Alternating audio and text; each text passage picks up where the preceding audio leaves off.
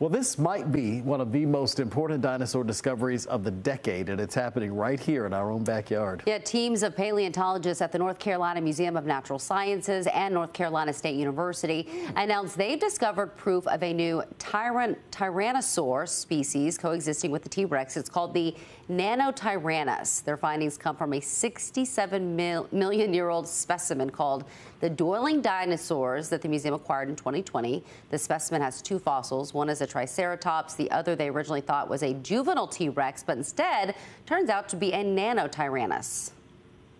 And what we found is that Tyrannosaurus is only very distantly related to Nanotyrannus. These are animals that are distant cousins on the Tyrannosaur family tree, and they probably split off from one another about 100 million years ago.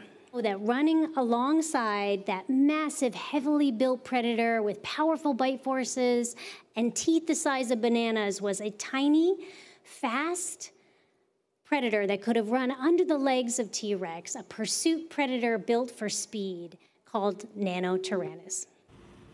I think this is all so very fascinating. Scientists say discovery means that predator diversity during the time of the dinosaurs was much higher than previously thought. It also means one other thing. It's got to be another Jurassic Park movie. For sure. They're going to include that one in it? They need to. I'll make some phone calls.